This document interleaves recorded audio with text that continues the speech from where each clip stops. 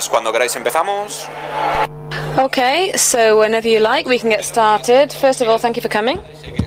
I know that it's a, difficult morning to get people to come, after Saturday night, but we'll start with the presentation.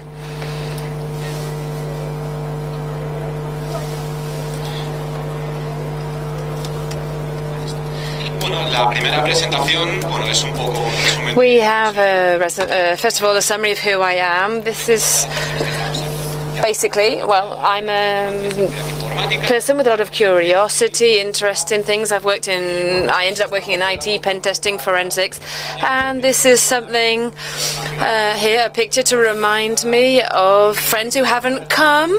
I think they imagined had a complicated night last night, Saturday night, so they're not here, so that's just to remind me of them.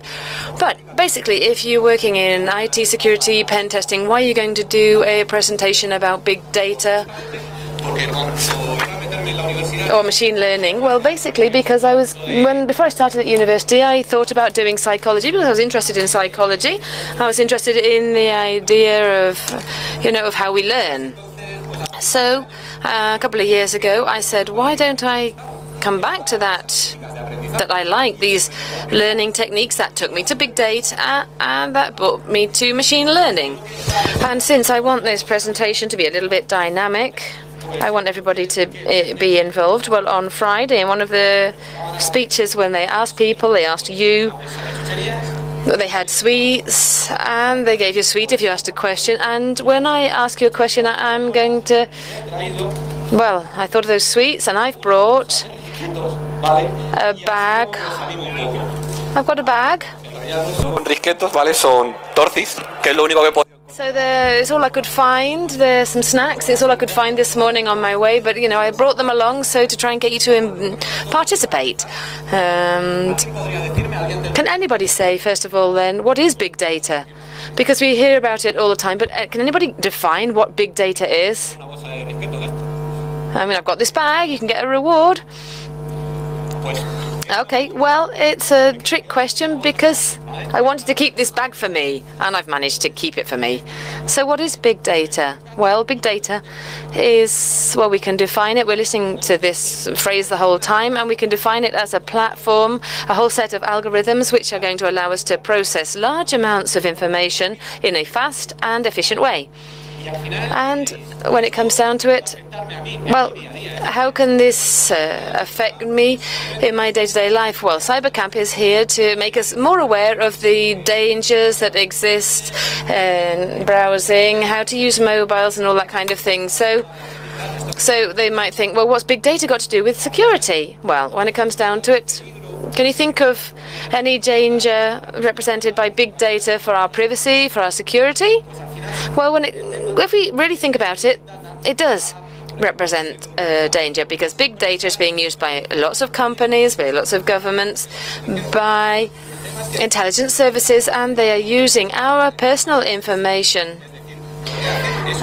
sensitive information. They take the information from our searches, the information that we share in social networks. They're using the information that we publish on personal websites that we have, what we share using WhatsApp. So the messaging services and all of that kind of information that we're using represents a risk.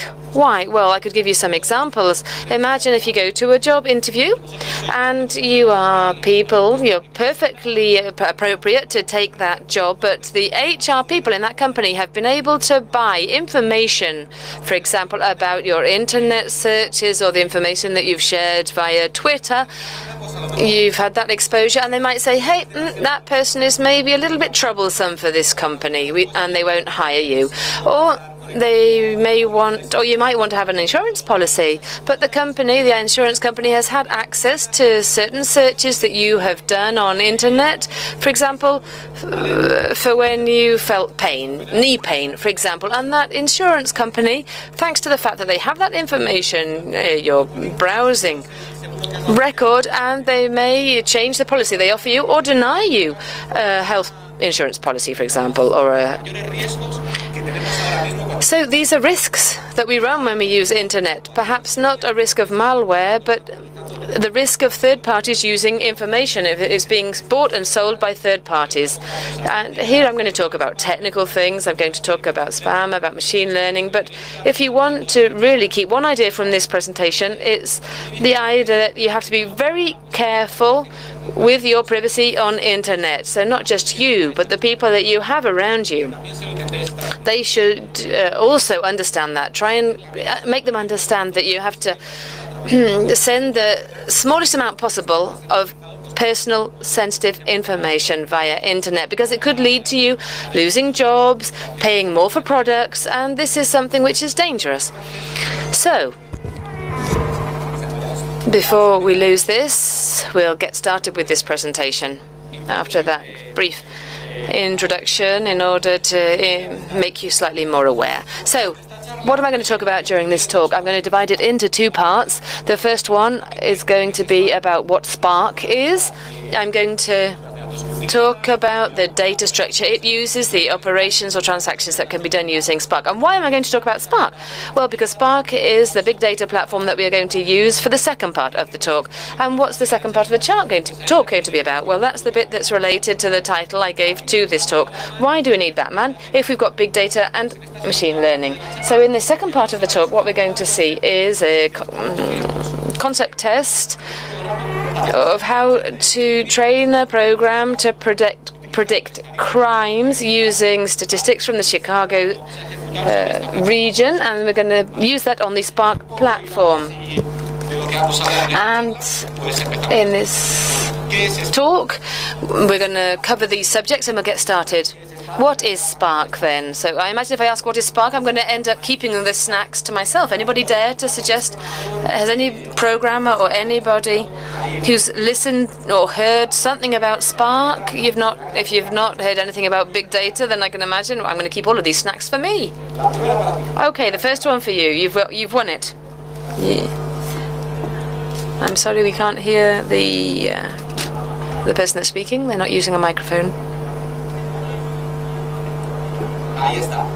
That's it, exactly. If you didn't hear what she was saying, Spark, we can define it as a general purpose service, and one of the main characteristics is its speed, as she said quite rightly, and it will allow us to execute or carry out a job in a dispersed way over the nodes of a cluster. So we could call it a platform in which we will be able to have an algorithm, and we have the work that we divide up into tasks, this job divided into tasks, and we distribute the tasks amongst lots of workers, and those workers will work in parallel and provide the solution for me. It's the idea of carrying out things much more quickly. So it's a general purpose, and it has different modules, different tasks. And we've got Spark SQL with relation data information we have from SQL. Then we have GraphX, which allows us to process graph information. And then we have a third module, which is Spark Streaming, which allows us to work with data flows. That's very useful if we want to have use Twitter information, for example. If we want to analyze the NSA, how it uses metadata, information from Twitter, the information that we're transmitting, we're sending out, then that comes in that module. And it has a fourth module, which is what we're going to talk about in this talk, and we're going to use, which is Spark MLDF, and it allows us to use machine learning libraries, so artificial intelligence. Here in this, we can see that it's written in Scala. It's using Scala. It's written in Scala. I'm not going to ask if anybody knows anything about that. Ah, well, there you go. Scala, if you want to know, is a programming language which brings together the paradigm of functional programming with a paradigm and target-oriented programming. And the problem is that, well, Scala, hardly anybody knows about Scala, and if you want to have a look at it, there's a course on Coursera Coursera offers internet courses, and Martinez provides a very good course. He is behind Scala. He created Scala, and he provides a course. And since when Spark was developed, in order to attract developers, they provided APIs in order to be able to use other programming languages. For example, APIs for Java, for Python. There are quite a lot of developers there. And from the version 1.4 of Spark, they also added a packet for working in R, which is another programming language, which is used in data science when we talk working with statistics, science, and such like. And they added that alternative. And I think we've got 1.5.2 is the latest version that they've got right now, if I'm not wrong. So if you want to work with Spark, we have shells. These interpret commands, and those shells can be used for the Scala version, which we're going to have for the proof of concept, and also for Python. And the version 1.4 as well, we have a shell for R. And before going on with this, with the RDDs, I'm going to explain this chart or this graph that we have here, the picture that we can see on the screen. And this is the way that Spark works, so we can get an idea of what it's all about, what this tool is. So initially we have a program, a Spark application, and on the one hand it's going to need a process which is called a driver, and it's also going to need a whole set of processes which are called executors. And the driver, we can see that as something which is going to be in charge of executing the program's workflow. And once we have the flow for that big program, we're going to divide it up into little tasks, as I said before, and those tasks are distributed amongst the executor programs so that they can carry that. And this was the idea of divide and rule that I mentioned earlier. And here we have then, we can see the driver program. The ones that program will be able to see that as the main function of the program. That's the driver, is the main function. And that main function, what it's going to do is going to create an object which is called the Spark context. And why does it create the Spark context? Well, because that's what's going to tell Spark how it has to access the cluster that we're going to be working with. And, well, once we've created the Spark context, the driver program, what it's going to do is communicate with the driver manager, or what we call the master node. So in that so-called master node, what we're going to have is a service which is called Spark Master. This Spark Master, there's one for each cluster, and what it does, it manages the applications. So this is what's really going to manage the applications. And when it manages them, it's going to distribute the tasks into which the job has been divided up into, and it's going to give them to the workers, the Spark workers, so that they can execute those tasks. And then we would come to this part, the worker nodes or the slave nodes, and we're going to have another thing here, which is another node, which is the Spark worker, which is there to start up and monitor the executors, the executor programs. And each executor, what it's going to have is a kind of set of slots or of cells where it's going to be able to execute the tasks that it receives. So here we have the driver, which communicates with the master node, and the Spark master distributes the whole program. It divides it up into smaller tasks so these can be executed by the workers. So more or less we've seen the half which is on the left-hand side, and if we look at the right-hand side, we can see that we have more pictures. So I've explained what the distribution of the instructions of the program would be, but those instructions work with data, and this is what we have on the right-hand side of this picture. So these are stored in files which are called HDFS, the hard distributed file system. This is a system for files written in Java, and it's based, just if you're interested, it's based on GFS in Google, and that allows us to store a large amount of information in a fault-tolerant way, so it replicates the information. And HDFS, how does it work? Well, it has what we call a name node and a whole set of data nodes. What does the name node have? Well, we can see one here on the right. The name node, what it stores are metadata from the files that we're going to be working with, so information from the data. I don't know if any of you have a pen and I can draw, but I'm going to tell you a little bit. But the name node, imagine We have two files, file 1, file 2.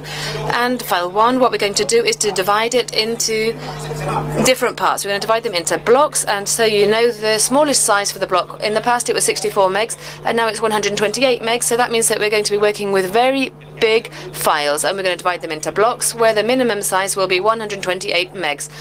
Okay, thank you. I'm going to make a graphic here. You're going to paint what the name node does and what it stores. Okay, so imagine we have file 1.log or 1.log, and we say that it's split between block 1, 2 and 3. So each block has at least 128 megas, each block. And then we have another file called file 2.log, split in blocks 2 and 5. This is what the name node contains. It contains this relationship, and the good thing with HDFS is that it will allow us to keep the information in a replicated way. So it will say that block 1 will be in which data nodes. It will be, for example, on data node 1, data node 3, for example, and data node 5. So by default, each block is stored at least on 3 data nodes. So eventually what we have is a map that will state in which blocks is every file split and where those blocks are. So I get information on very large files in a replicated way, and I know how to access it. And this is the way Spark works. On the one hand, the instructions are split in tasks, and on the other hand, the files are split in blocks. That's the way it works. So, which is one of the main features of Spark? Is the one there on the last line, the resilient distributed dataset. And what is that? Eventually, these are things that we've never heard of, but we go to the next slide, and the RDD are the resilient distributed datasets. The resilient side may be seen, and if we lose that memory information, we can always rebuild it. That's the resilient bit. For distributed, the data will be distributed in the cluster nodes, and regarding the dataset, the files may be obtained either from external sources, or they may be created programmatically through development of programming instructions. But after the abbreviation is explained, how can we define RDD? Well, it's a tolerant collection of failure of elements with which we can operate in parallel. Again, divide and rule. And we have two ways of creating RDDs. First, by parallelizing an existing collection on the driver, on the name function of the program. Let's say you have an array, and you have an array, a set of elements on the driver, so we have everything on the same planes, but we're paralleling it. We're distributing it in different nodes in parallel. So from a structure, we distribute it in different nodes, and we parallel that collection. Secondly, we create the RDD from a file that is in an external storage source that we'll see later. Just so that it will sound familiar after this talk, let me tell you about some concepts. For example, how could we parallel a collection? And I'll give you an example regarding the SEL then, so that we can start playing a little bit with this. Let's see whether we can have access to this.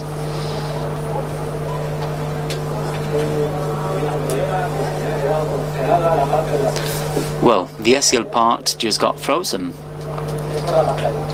It's due to the screen resolution, actually.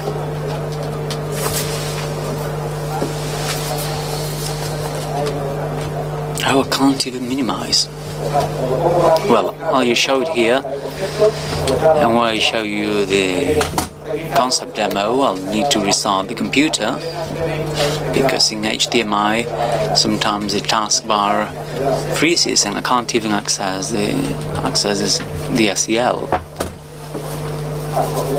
Okay, I'll just show it over here so you may remember. Just imagine we have a collection on our driver that that we can call data.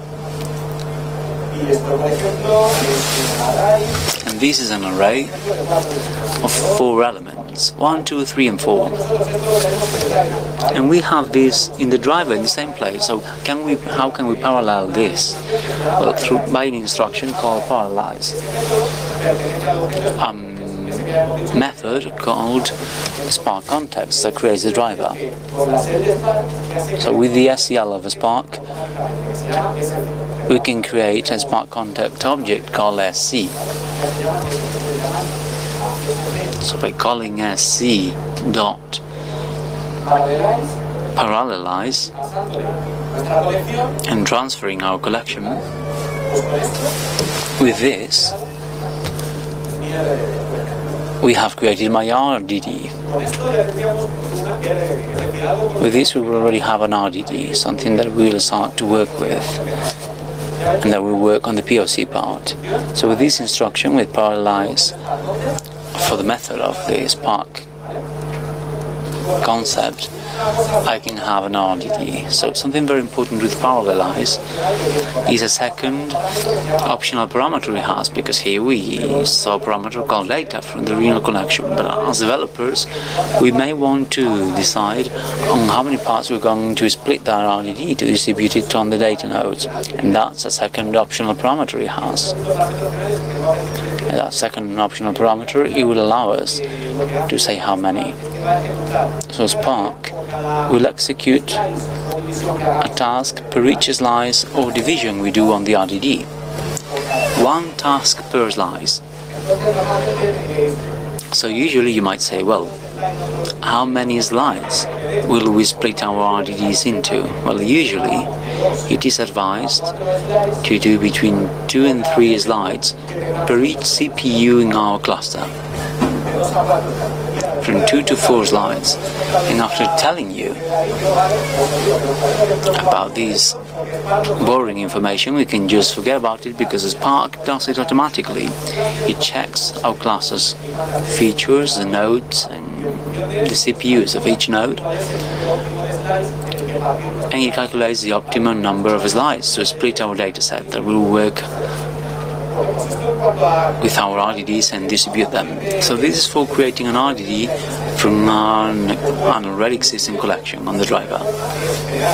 Next, we'll create an RDD, which is what we will do in our POC, from an external source. And which external sources can we use? Well, any that supports Hadoop. It could be our own local file system, or HDFS, as we saw on the chart. It can be HBase, Cassandra, Amazon S3. And if we're interested, we can load a text file or a CSV file where we have our information. And on the practical side, we're going to create a system that may predict crimes. But that system needs to get incoming information. So let's say we have different sensors. Those would be our information sources. So we would need to load the information of those sensors and take it to Spark. So how can we do that? By a method called text file.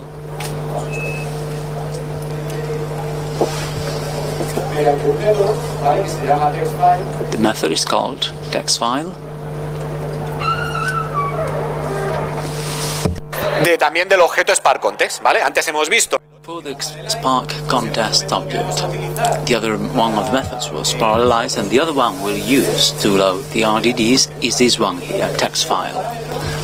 So as a parameter, they get the path of the file that we're going to load. And from this path, what the file is, we're going to create that RDD, that distributed data collection.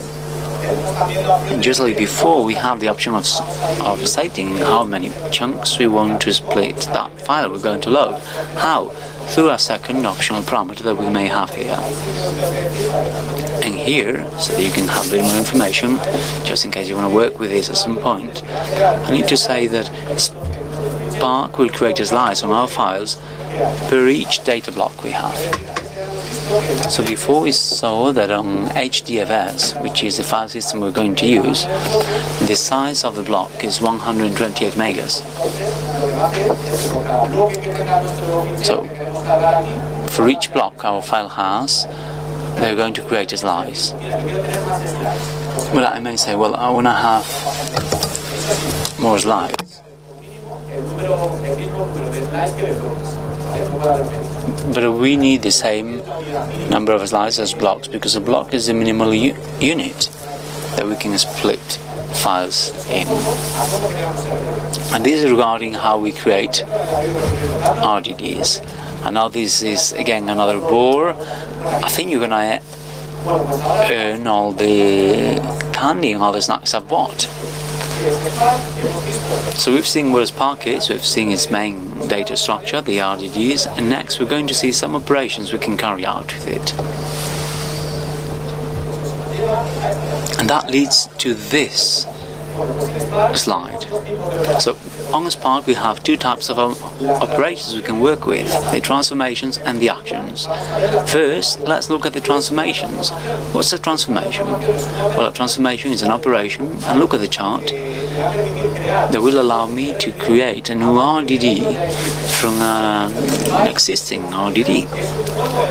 But the output is a new RDD, a new data animal with a lot of information. And on the first dot it says lazy assessment, because transformations have something called lazy transformation. And if you are developers,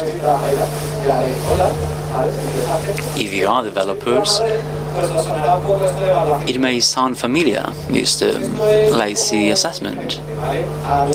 And this is slightly different from what we have regarding how to apply operators in lazy assessment and programming languages. Lazy assessment refers mainly to the fact that when we execute an instruction for a transformation, we're not going to calculate that transformation at that point, whenever the instruction is executed. What we'll do, as Spark does, is to keep that instruction. And you may say, well, when will they execute that instruction? Well, when will it become effective and calculate a new RDD? Whenever it applies an action on that transformation. The other type of options I haven't explained, well, it will be done there. You say, oh, what is the use of this? What is all this about? But the purpose of this is that this policy and the fact that when I have a transformation and execute the transformation executions, it doesn't calculate the RDD at that point, because you will allow for a more efficient execution of Spark. Let's imagine we execute a transformation and that will render an RDD that we need to store in the memory. These are resources, and let's say I then apply the transformation to the first one. I get a new RDD with more information to be loaded on the memory. And let's say I apply another one. I get even more. And eventually, when they develop Spark, all these transformations that I can carry out through time become effective only when I'm interested in those. And that will be when they do the other operations, the actions. And eventually, the set of transformations that I have will be executed at a certain point in time, not throughout a whole period. I don't need to keep a whole data structure in memory for a long time. I'll just make them effective whenever I'm interested in it, to save resources and for the memory to be quicker. And you'll see that in my example. And the last line here has some transformation examples, so that after this talk you can know what a map is, just in case you want to talk about it on a weekend conversation or as a chat up line. Well, maybe forget about it. Although, you never know, some people might be interested on maps as chat-up lines. But a map is a transformation that receives a function as a parameter and is applied on an initial RDD. And it applies that function on each element of the initial RDD, and the result will be given back or delivered in a new RDD. We'll see some examples next, and then we have another one here, which is filter, that also gets a function as a parameter, and it applies to an entry or starting RDD. And what it does is applying that function on each element of the initial RDD, and it generates a new RDD with those elements of the initial RDD for which the function is true. This may sound a bit confusing, but let's look at a slide that explains this further. Right here. So above we can see an original RDD, an input RDD with lines. Each line has several sentences, and this will be an RDD from a text file. So if you go down in yellow and purple, you see that on the left you see the map operation for Python, and in purple you see the map operation with the Scala syntax. But what does it do? Well, they take each line of the initial RDD and apply a function. And in this case, they get each line and they put it in capitals. They capitalize them. So on the left, we're defining a lambda function that we don't give a name to, but we rather define the body of the function directly. And that's a bit quicker.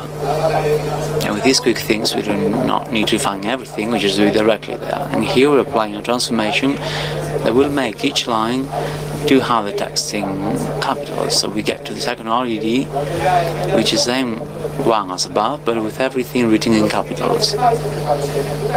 Please remember that when that map is executed, the first one, we do not obtain the second RDD. What is stored on Spark is the map, the instruction, until we get an action and we haven't seen them yet, and it applies on that transformation on that map. We will not have that second RDD to optimize resources. And next, we have a filter transformation example that we'll see here. On that intermediate RDD, we'll apply a filter, on which we'll apply for each line a function.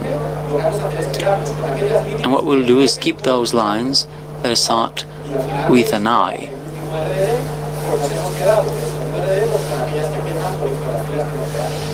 And we keep the rows with I for the second RDD. So this is a transformation. Is it clear now what the transformation is? Okay, so we have seen the transformation. Let's go see the actions next. Okay, so here are the actions, which is the second type of operations we can do with Spark. And what is an action? An action is an operation that will be executed on an input RDD. It will create some calculations on the elements of that input RDD, and it will render a value that will be received by the program's driver. What do we get with this? That what the driver's program will receive is more efficient. Instead of receiving a massive amount of information, it just gets a value, so that we're not overloading the resources. So please remember this. The transformations give a new RDD and the actions give a new value. And the actions will apply the previous transformations. We need to remember all that. And here are a few examples. Well, we have count, that gives me the number of elements of an RDD, and we have take, n, that gives me an array with the n first elements of a set, and we have collect, that gives me an array of all the elements of the RDD in case I want to access them, and that information is the one the driver gets for the make function of the main program. And there's another important one here. Someone talk about map reduce algorithms, or map reduce algorithms. So the reduce transformation, the reduce action rather, also gets a function, and it's applied on an input RDD, and it will aggregate all the elements of that input RDD using this function that is here. And this function has this format. You will get two values, two items from the initial RDD, and it will do an operation here and it will give back one result.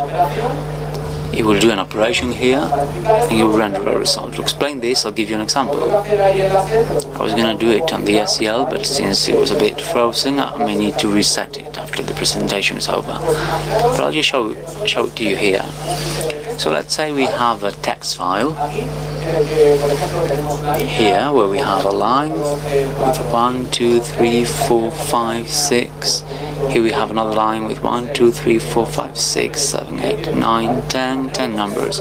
So let's imagine that from this text file that we can call file.txt, we get requested to create an RD and to count the length of all the lines of the file. How can we do this? By combining the transformations and the actions. Eventually, the total number of lengths of the lines need to be returned. So since this one has 10 and this one has 6, the result would be 16. So how can I do that with all these things I've been telling you about? Well, first of all, we'll create the RDD as we've seen on the sfc.txt file. sc text file. The saying is /home/user /txt file. And this is the RDD, file RDD. We create the RDD with this. We have created it. We have uploaded this file from an external source, and we create an RDD. And next, we want to calculate the length of each line, and we can do that with a map. How? Well, I can create an RDD. There will be long lines. So we would call the RDD we created, and we would call it RDD.map, and we would say that for each line we have L.length. So here I'll create an RDD where each input is the length of a line. So I'm creating something that would appear here, 6 and 10. And this is what we did here. And last, since I'm being requested to sum up all the lengths of this RDD, I will apply a reduce. We will say, okay, val result long lines dot reduce, and next I actually tell you that this function gets two elements, a semicolon b, and we add them up. So what do we do here? We get this element and this element, and we sum them up, and we add them up. So let's say here we had a 1 and 2. That would be 3. So here would be 6 and 10, 16. And here we go to the next one. Here it's got 16, and here we got a 3. And eventually we will get the result 19. And this is the way the operations of MapReduce work. This is worth it if you end up working with machine learning. I know this is a big bore, but at least you know the basic things. MapReduce, how to create RDDs, so that you get to know these concepts by the time you leave. So before we start with machine learning, let me tell you about an important feature of Spark. And after this we'll start doing practical things. But another important feature of this is persistence. Let's say we created some sort of RDD, such as this one, and we know we're going to use it on several points in time. So maybe we want those RDD elements to remain in the node's memory, because each transformed RDD that we execute, every time we execute an action on them, needs to be recalculated. We cannot just keep them in the memory. We need to recalculate them. So if we know that we're going to use an RDD a few times, maybe you may be interested in storing it in the memory of the cluster nodes. And this is what Spark allows. It allows us to do this, and this is different from other approaches such as MapReduce. Eventually you have an instruction that will allow us to do this, and that instruction is called persist. And this method will allow us to get an RDD and keep it in the cluster memory nodes, so that whenever it executes future actions on it, the access to the access elements will be much quicker. So in this little program, I know the long lines will be used afterwards. And before I execute the action, I could have said, well, long lines dot persist. In this way, long lines will be in the memory of the cluster nodes.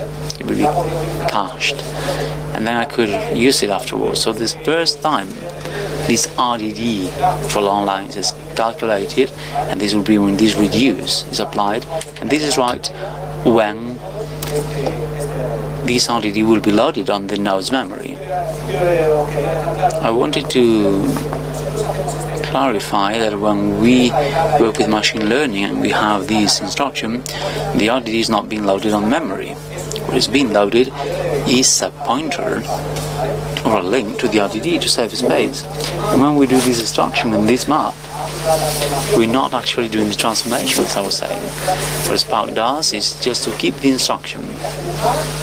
It has to do a map, and for each line it needs to calculate the length. And when we get to this one, to the reduce, the action, this is when we do all the former steps and apply the former instructions. Is this clear? And eventually it's a bit more efficient and speedy. And having a more persistent network means that at Spark they think that when you do it, you manage to make your actions 10 times quicker by doing this. So after this big bore, I'm going to give you another bore. Come on guys, you're earning all those snacks. And I've already told you about the platform we're going to work with.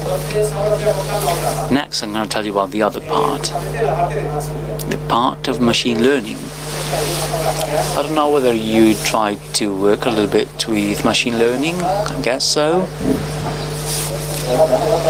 You're going to get the whole bag of snacks. Would you like to define machine learning for me? We apologize, no microphone is being used. It's a bit more complex. No, si esto hay muchas formas de definirlo al final.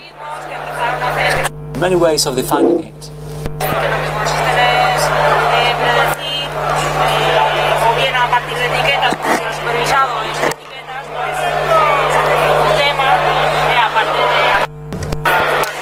Estás terminando y ahora el micrófono. Fenomenal. Just got your microphone. And you need to repeat the whole thing. You're really brave. Another bag.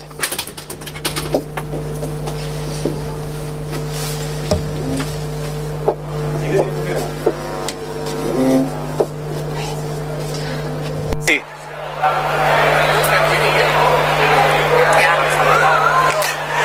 No pasa nada, ya lo cuento yo, ¿vale? Sí, de verdad, yo te lo agradezco. De verdad, y toda la participación. Thank you very much for your participation. So what is machine learning? Well, machine learning is a set of algorithms whose main purpose is to do predictions and make decisions using example data to do so. So eventually, so that you know about machine learning concepts, we have different types of learning, such as supervised learning, unsupervised learning, reinforced learning. One thing that should be clear is that all these algorithms eventually need to define for each element to be studied a set of features. So let's go deeper here. Let's imagine our concept test based on predicting crimes. And they say, well, you need to develop a program to prevent crimes. So I may need to define the characteristics of those crimes, and I call them attributes. Let's say the characteristics of a crime. It could be the type of crime, whether it's a theft, or drugs, or narcotics crime, or the latitude and longitude, or it happened, or the date, or the atmospheric conditions, or the district. They may say, well, from all these characteristics you need to predict one. In the case of my concept test, I may need to predict the type of crime. And to that feature or characteristic of the study I'm studying that I need to predict the value of, we call it label. So I need to see which other characteristics and attributes do have an influence in the value and result of that label. It's like the cause and the consequence, and the cause and the effect. The effect will be the values of the label I want to predict, which is the label, and then I need to find predictive characteristics of that label. In the case of criminal matters, in the case of predicting crime, we need to do a prior study. We may need to call a criminal expert, a psychiatrist, a sociologist, so that they investigate the causes that provoke a certain type of crime. So as a computer scientist that can model it. And we always use some sort of external advisor to do research on this. So if we imagine another example, which could be creating a system which will be able to predict values of a business's share value, for example, we could think of certain characteristics or attributes that could have an impact on the value of the company's shares. Here, one which is bound to work, which would be the ability of that company to bribe, for example. If a company has a large lobbying power, you could say, then their share values are going to be very high. I can tell you that already. So we could be talking about a predictive figure. So the label in that example would be the price of the shares, and the attributes would be, for example, the sector in which the company works, the date, for example, because sometimes the date has an impact. It could be, for example, their ability to work as a lobby, which sometimes is related to their ability to bribe. And so if you get an idea, then we're talking about predictive variables that have an impact on what I'm trying to predict. We call them features or characteristics, and what I want to predict is the label. And many machine learning algorithms work with numerical values. So when it comes down to it, this is going to well, when I receive information, text information, I have to transform that text. The value of the features, I have to turn it into a numerical figure, and that's why we have different mechanisms, different methods, and some might sound familiar. Bag of words, one of k-encoding, and so there are methods to turn text into numerical values, which is what the machine learning algorithms are going to require, because when it comes to it, we get to a features detector. So imagine, I'm going to turn the page, so let's imagine that we have our label over here, and here we have the label, and we have feature 1, feature 2, feature 3, feature 4, which, well, having done a prior study, then we have been already told that they have an impact on this label. And what we have to do is create a features label. So this vector of the vector of features is based on numerical figures for these features. Here we've got 0, 128. Normally we would be talking about, well, we're talking about double, like decimals. We're talking about decimal values. So we're talking about numerical values, and here we have the corresponding figure.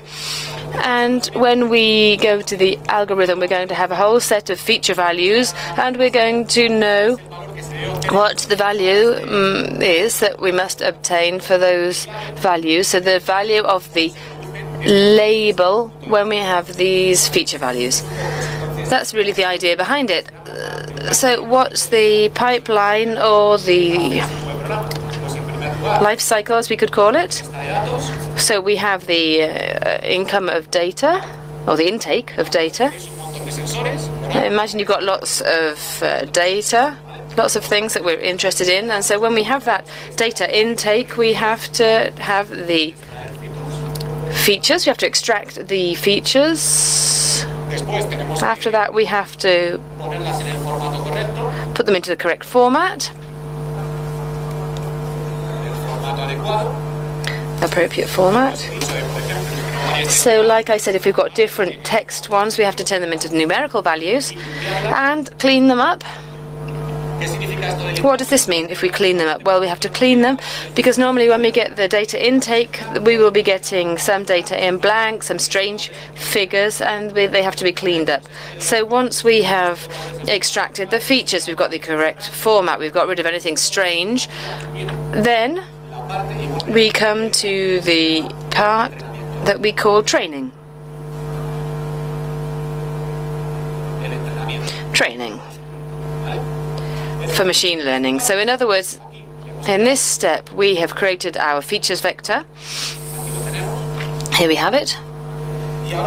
And now we have to do the training for machine learning. So we have to choose a machine learning algorithm. Of all of the ones that exist, we have to choose one. Then, well, we can see later that we can try with different ones and adapt. But we have to choose a machine learning algorithm, and that algorithm will be applied to the features vector. But what values, you might ask me? Well, precisely the ones that we've got from the data intake. So before we have the training, normally what's done is that all of the data we've received, we've cleaned up. These are the features values, basically. So that whole set of values is going to be divided into two groups. And in group of training data and the test data group. So the data, I'm going to divide them into two groups. Normally, the training group of all of the data, we're talking about 80% of everything, and the test would be 20%. And so why, you might say, are we going to use this data? Well, it's precisely for this machine learning part, which we're coming to. So I would take the training data group, and when it comes down to it, these are values for the features, and for that, the value that we should get for the label. And we're going to start to train the algorithm. We're going to apply it to that set of values. Because if you want to see a comparison, for example, if you've ever been studying for an exam, and what you've done is taken an exam from previous years with the solution, with the answers. It's a bit like that. So you take previous exams where you've already got the answer, and you can look at how they answered them, how they solved the problems. And this is a kind of the same idea. That's the training process. And when we've trained the algorithm with this data, then it's going to generate a predictive model.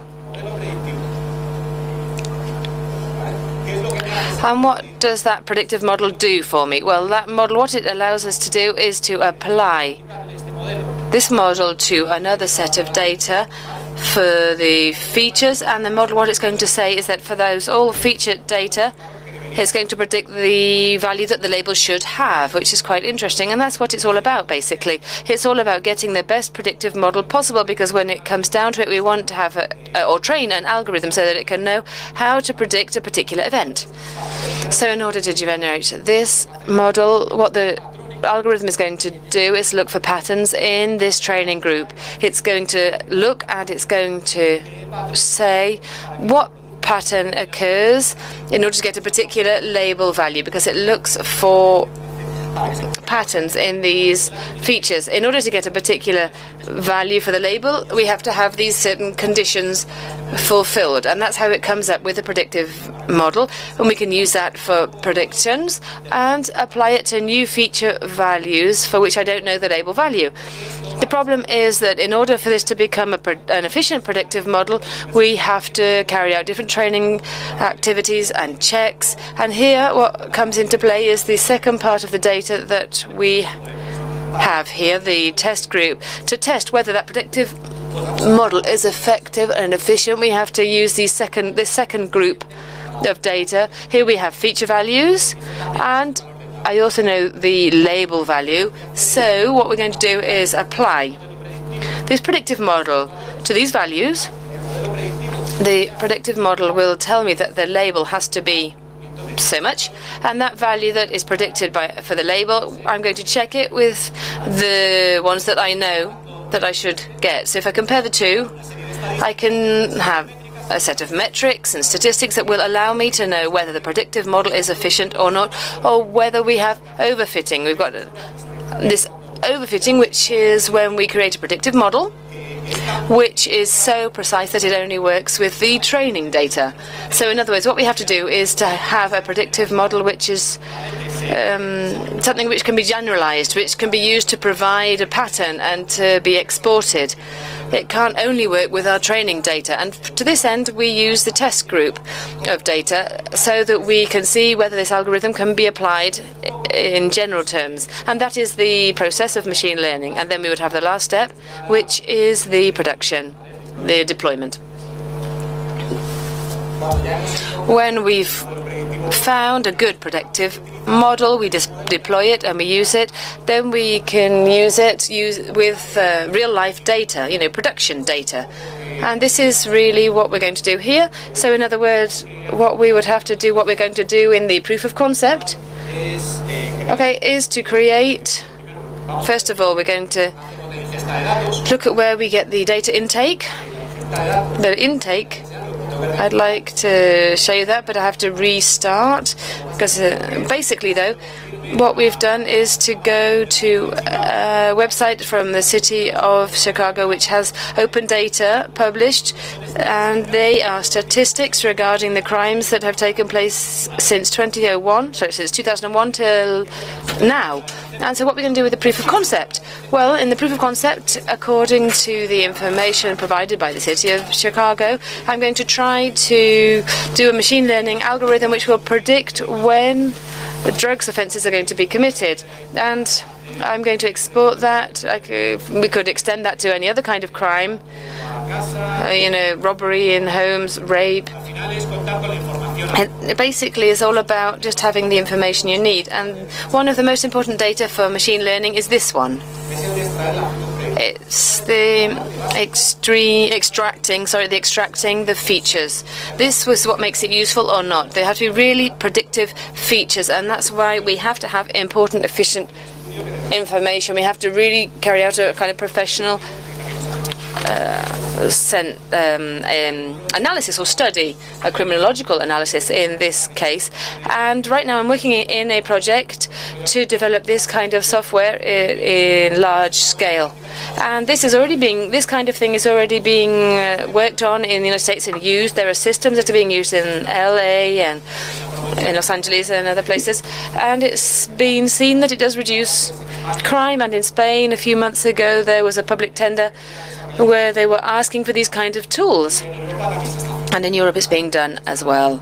So they're having public tenders for these tools that are going to be used by the police because it's being seen that it does work. It really does work. I'm not telling you, or I'm not inventing it, It's been seen to be useful.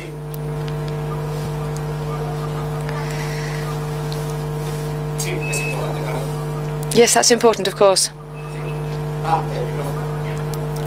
The microphone. Thank you. My question is whether the sample is important. Well, yes, there are two things that are important in order for this application to be efficient. There are two things that are important. First of all, the one that I've written on the board, we have to extract the predictive features. If we don't have predictive features, then this is just rubbish. And we have to look at the causes and model them. And then the second element is what you mentioned.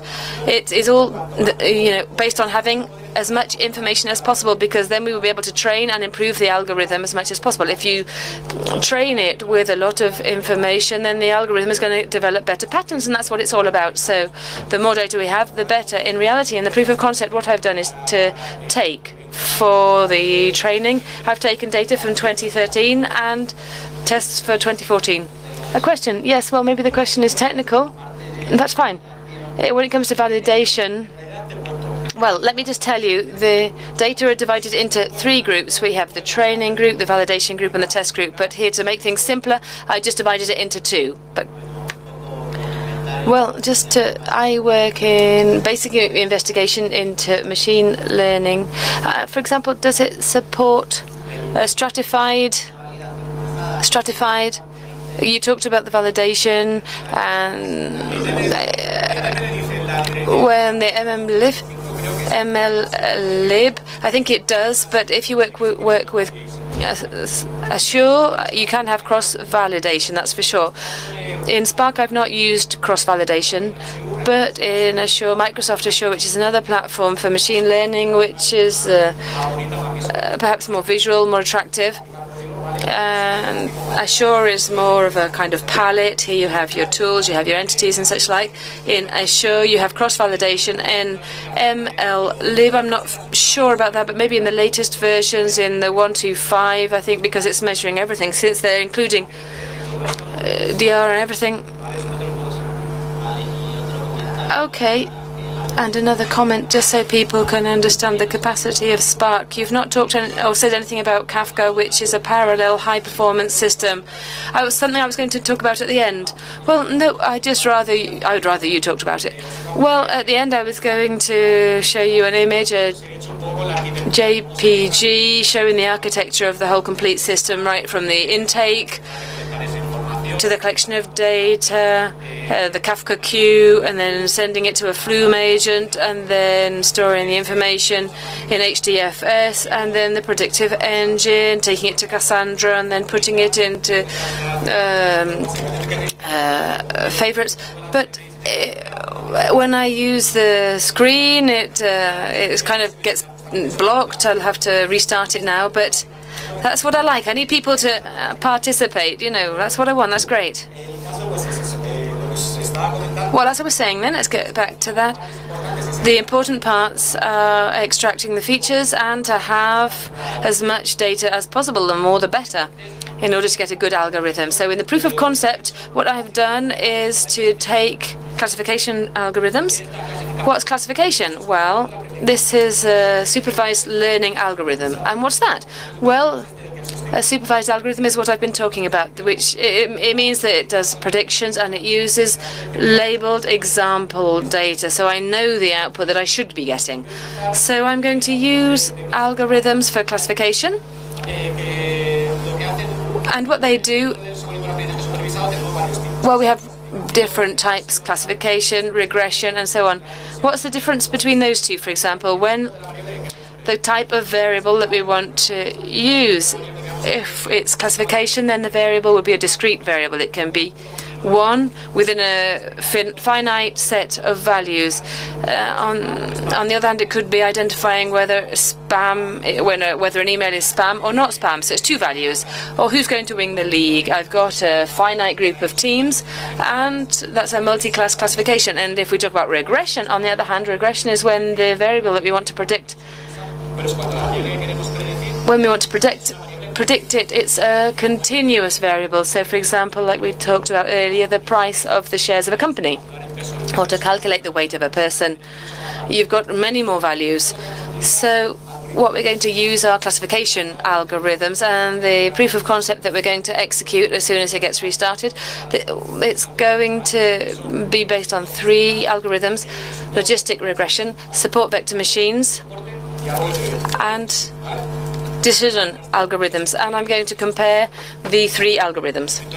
So, well, I shall finish with the presentation and we'll go on to the proof of concept, and then I'll let you get home. I'll let you escape. So here we have the 3 algorithms that we're going to be looking at. The first one we see up at the top is the logistic regression model. This is the shape. And even though logistic regression made tricky because of the name, it's actually a classification. And logistic regression, as you can see, it's got an S shape. It's the blue curve. It's a kind of S-shaped curve, and it's quite useful when we want to separate the object in one class from another. And as I said in our proof of concept, we're going to predict whether an example is, well, if we have certain conditions, are going to lead to a drugs offense or not. So the data will be positioned on the one side where we have the label with 0. The label would have the value of 0 if there is no offense. If it predicts that there's none, and it takes value 1 if it predicts that it will. And so that curve will allow us to separate one from the other. Do you want me to tell you a little bit more about logistic regression, or should we get to the practical side of things? Okay, the practical side. Okay, the second one, we have the support vector machine, which has that graph, a line separating the dots from one and the other, but looking for the greatest margin possible. So in other words, it's looking for a line that has the greatest margins. These are the dotted lines with the dots, or between the dots, from one group and the other group. And then we have the decision-making trees, the decision tree. And even though you can't see it very well, I could try and make it bigger, but it's a decision tree for checking. Here it says, is it raining? And this tree checks whether I'm going to go out or stay at home. So it says, well, there is a whole series of nodes where the internal nodes represent a decision, a binary decision. So we can go to one side or the other. And then we have the prediction. So if we say, is it raining? Then we've got, if it is raining, yes, then I'll stay at home. That's a decision. If it's not raining, then I would ask, is it cloudy? And if I say yes, then I stay at home. If it's not, then is the wind blowing? Yes, stay at home. No, go to the beach. So the circles are the decisions. So now we're going to see the practical application. I'm just going to have to restart very quickly. Okay, well, I'll just have to press the button because it's not even letting me exit. No? Okay, well, that's didn't need to. That's perfect.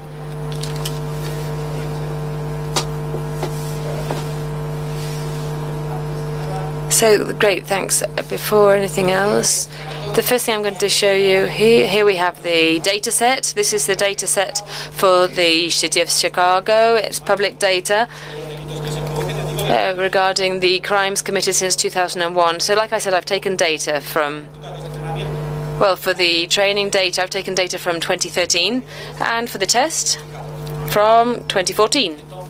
So, of all of these attributes that or features that I've got here, and it's a little bit limited because in reality we can't find the causes here. It doesn't talk about the real effective causes of the crime or the offense. So what the label we want is the primary type. So it's the type of crime. Here we can have theft, battery, criminal damage, motor vehicle theft, and our objective is to predict. Well, our program is to predict narcotics or drugs offenses. But it could be done for any of these crimes. I just happened to choose narcotics, but I could have chosen any other. So this could be used by any other state agencies or the DEA, for example. So we want to look at the features. And so in that case, I'm going to open up the code so you can see that.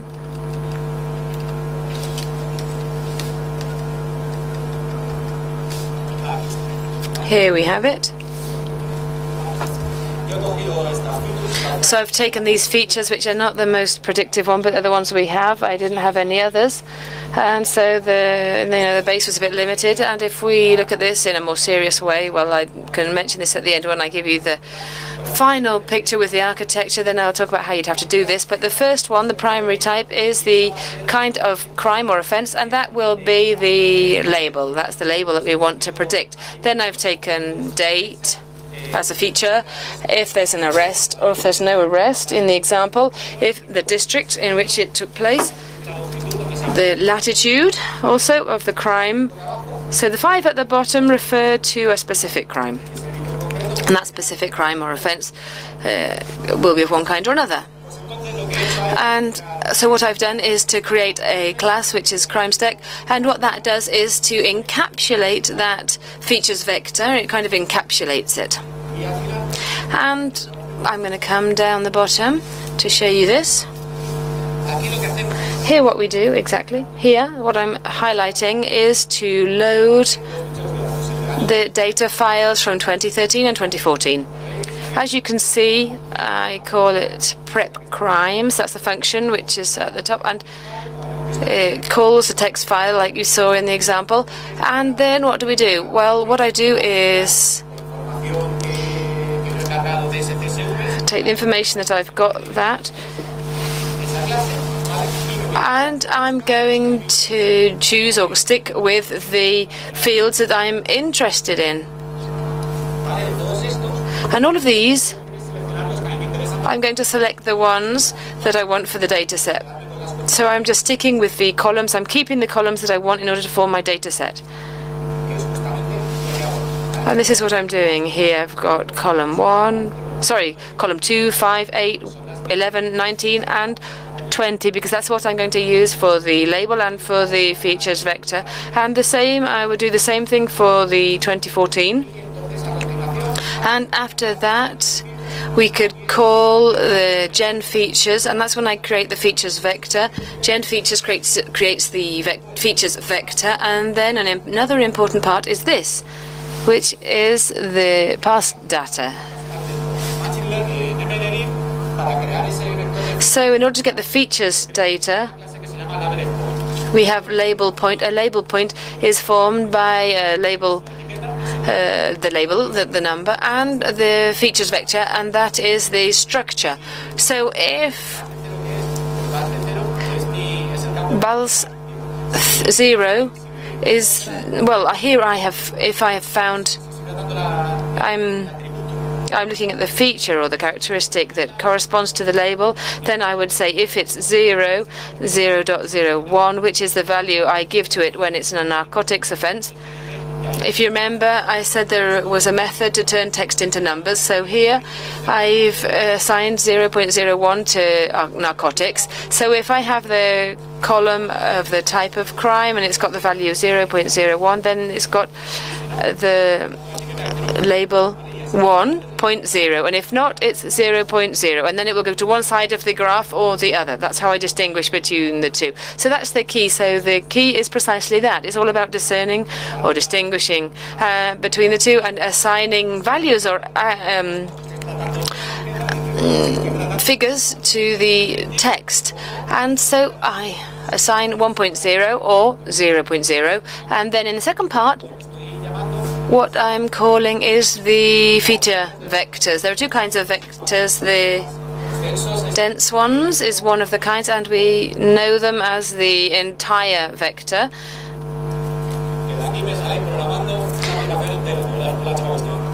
Well, with this, we're looking at, going into all the detail here, but here we're talking about, here we have the figures, and in the dense format, it's stored just like that. We have all of the entries. It will be the same. In the sparse format, which is a little more efficient, what it does is it stores only the ones which are not 0. So in the sparse format, you'd have 3. Then you have the indexes of the elements which are not 0. 0 and 1 and 2, so we've got 0 and 2 positions, and then you put the elements which are not 0, so 1.0 and 3.0. So now you know what a dense vector is and a sparse vector. And maybe the second one saves time when there aren't many elements which are a 0. So here we're talking about that. We've got the features vector, and this brings us to preparing the data. Start to prepare the training set and the validation set. And so what you have to know is that you have to normalize the data. What does this mean? Well, scale them. You have to scale them, which means that we have to have them all in the same scale. So imagine you have some data with values in thousands, other values in tens, others in hundreds. So that the algorithm can be efficient, we have to have them all in the same scale. I don't know whether to go into this detail, but when we scale data, what we normally do is that we have all of the data in the same feature. They have an average of 0 and a standard deviation of 1. The standard deviation quantifies how dispersed the data is. And so in order to do this, normally what we do is take the value of a feature, we take away the average, and we divide it between the standard deviation. And in that way, we manage to get all of the values in the same scale. And after telling you all about that, here we can see that on the screen it's done automatically, so it's almost like I want to punish you. So we've got the standard scaled, and we can see that, and then I can begin to train. And I do the same, but I prepare the validation test. Once I've scaled the training test data, I do the same with the validation test, and here I include some metrics that I'm not going to go into right now, and here we start to execute it. And then the part of the training, when we get to the training part, I'll stop and I'll show you. We'll get to this part. Here we are. And again, and again, and here.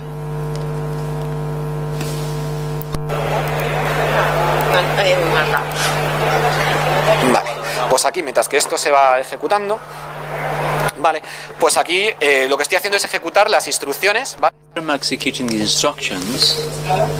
Here are the ones of Scala for Spark, and we have another one and then another one for R. And here is executing that whole part I was telling you about, and here I'm going to execute until the part where the algorithm trains. Here is preparing all the data, the feature vector. I scale all the data so that all the data are within the same scale. And I just stopped when I need to start training to the algorithm of the logistic regression, which is the one I mentioned that has a curving S. It separates the data in S.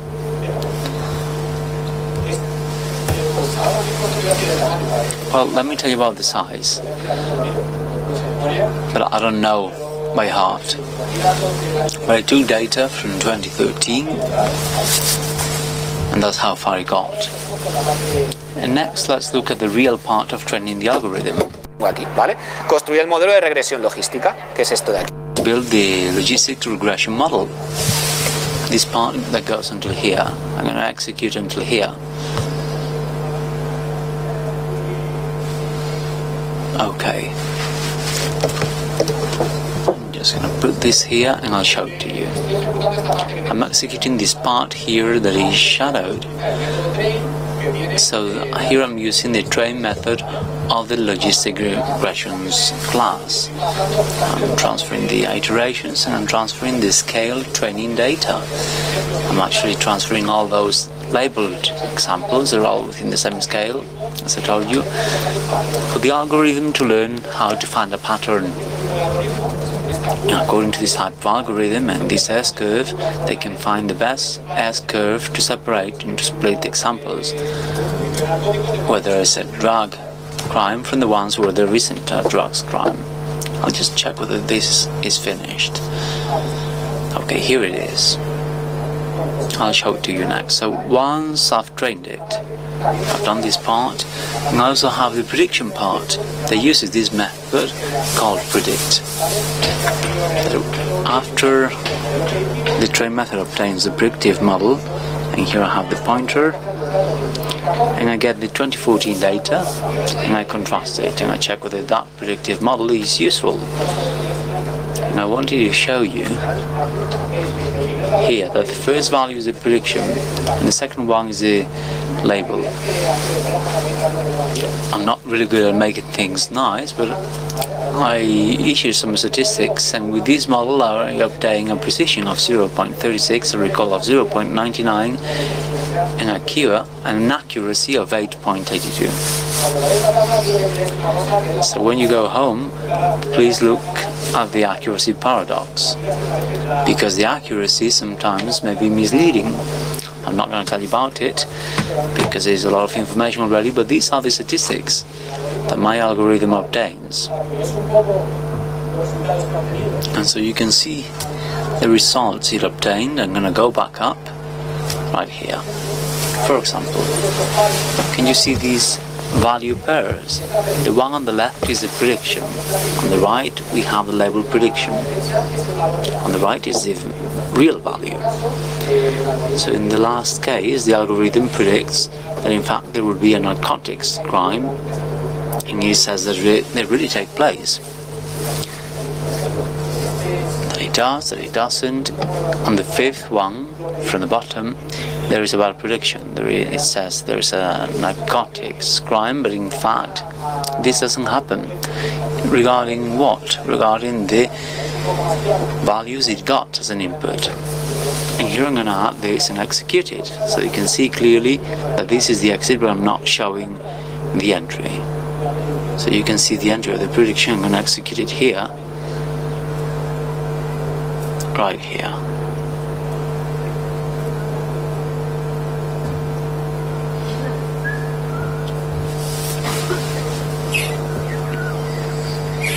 Perfect. Okay, so now I'll execute this. Ahí. Lo que he hecho, lo que voy a hacer ahora mismo es que salga también la entrada, ¿vale? Os voy a poner... Well, here I'm going to show you the prediction and the exit that should be, and the output that should be obtained, and I'll explain it. The first number is the prediction it makes. The last one says that the algorithm predicts that a narcotics crime will take place. The answer is that it really does take place. In the test data, we do prove that it is happening.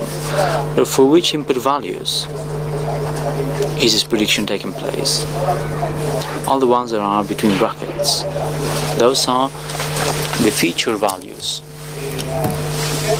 Our system will be receiving information from the outside. It will be monitoring different sources such as social media, the streets, security cameras, and depending on the features we have, they will fill in the values of the feature vectors we have between brackets, and for that input, when we apply them to a real case, when they get this kind of input or they follow that pattern, the algorithm will make a prediction. And eventually it's this. This is how it works. I'm not showing it in a graphic or beautiful or visual way, but this is what it's about. Between brackets we have inputs from our sensors, from our data sources. Oh, please don't die on me. Don't die. Oh, here it is. And the 1.0, the 0.0, the 0.0 is a prediction. It's a predictive system. So here we compare different algorithms.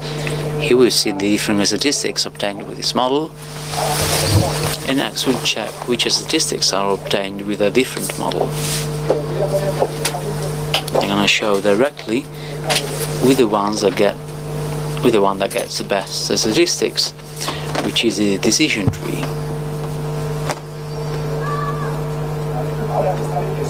Okay, so right now I'm training and testing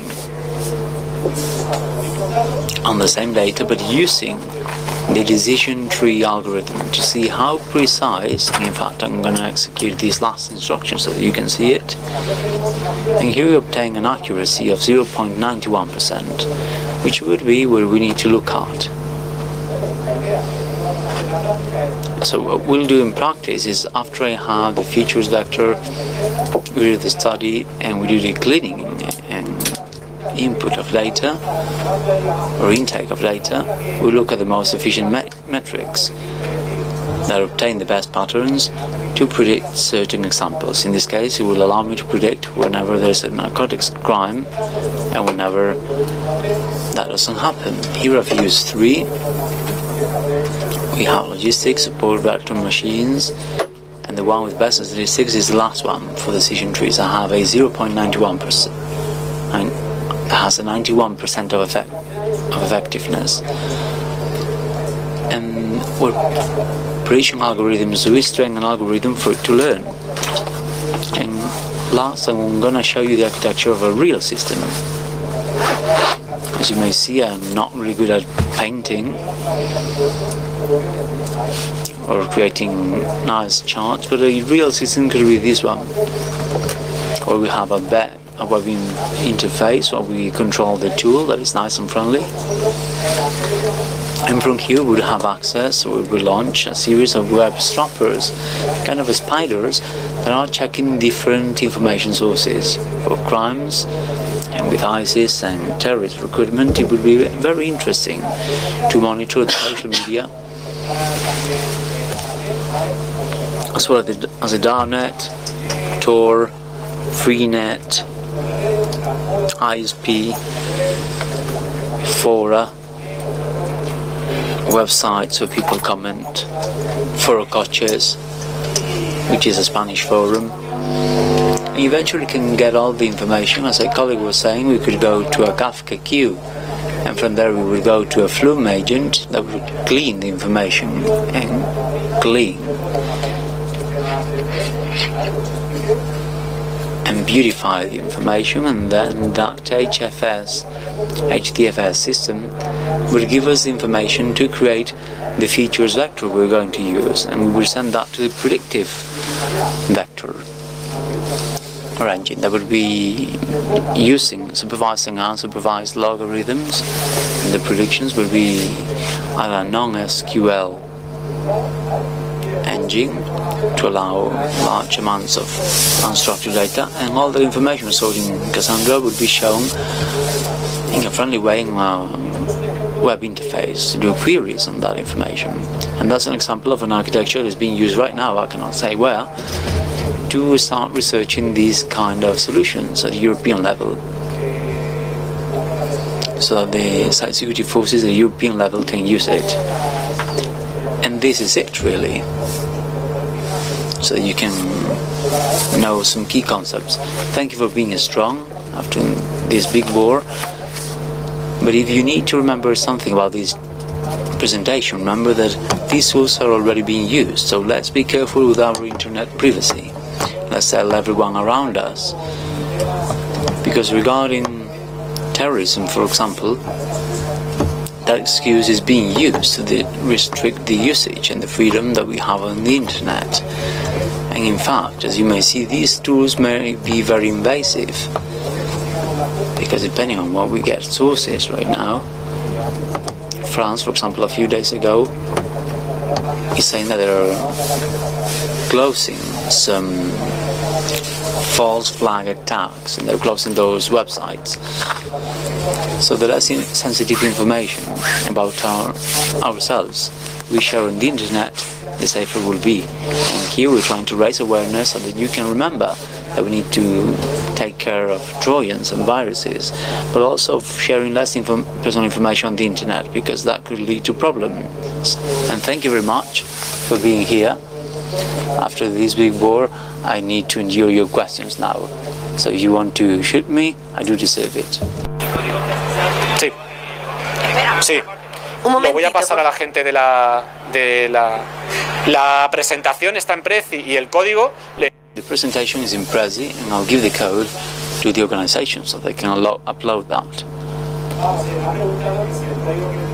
I'm being asked whether the code and the algorithms will be available. Yes, everything will be available, so you can play with it, modify it, but this is a proof of concept. It's very small. You can do your own modifications on the algorithms, but eventually we're just trying to work on this. I think there are some questions up there.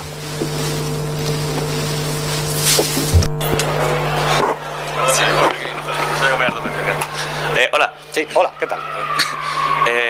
Quería preguntarte, entiendo que esto es muy sensible. I understand that this is very sensitive to changes, this model. Which one? Logistics regression? But since you're training it, for example, a crime of prostitution, if Gallardón closes the largest park in Madrid, you might not eliminate that problem because that crime might transfer elsewhere. How do you eliminate it? Well, this is very sensitive, as you were saying, to changes. And for that, we need to define some thresholds. I didn't talk about it because I didn't talk about logistic regressions and some decision factors, but to separate different examples and know the differences between some classes and others, what the algorithm does inside is calculating a number between 0 and 1. And from that number between 0 and 1, it uses a threshold that we may define as users to say whether the end number, let's say that it calculates a score of 0.6. If my threshold is 0.5, I may say that 0.6, that value calculated, will be labeled as a narcotics or prostitution crime. But if my threshold is at 0.8, it will tag it as not having any criminal activity. So the study of criminal experts and people who know what really creates some crimes will set my threshold, and whether it's higher up or further down, or whether I need to fine-tune it above or below. but you can actually play a little bit with the thresholds depending on the information given by the advisors. You can play a little bit with that. I think there's a question right there in the corner. Déjame pasar por ahí. Necesito acercarme al micro. Recientemente. Well, I recently read about an Apache project called Flink. Do you think it may replace Spark, or do you think Spark has a long life to live?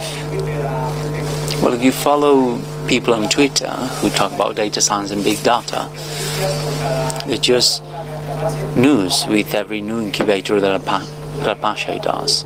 The one that is going to call Hadoop, or that other one, it just continues. It's like a recurring sentence. Since they want to promote it, each new technology, for each new technology they say is going to kill the other one, or the former one. But Spark is quite strong at the moment. It's very quick, but eventually there will be a new one to replace the former one. And as you said, this is a recurrent phrase everywhere. You follow people who talk about this on Twitter, you know, each piece of news will kill the former one. Well, any other question? Yeah, she deserves it. El tema de análisis con Analysis on Spark streaming. Yeah, regarding social media analysis for us at SNA, where would it be on this area? For example, in the crime prediction tool, this will be text analysis, depending on what you want to monitor there.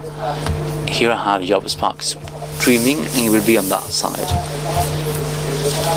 So you got this from the web interface, and on the one hand the web interface would render some commands to launch them as spiders for them to monitor websites and fora and the darknet, and then we would have a Job Spark streaming for it to assess social media, Twitter, Facebook and all that.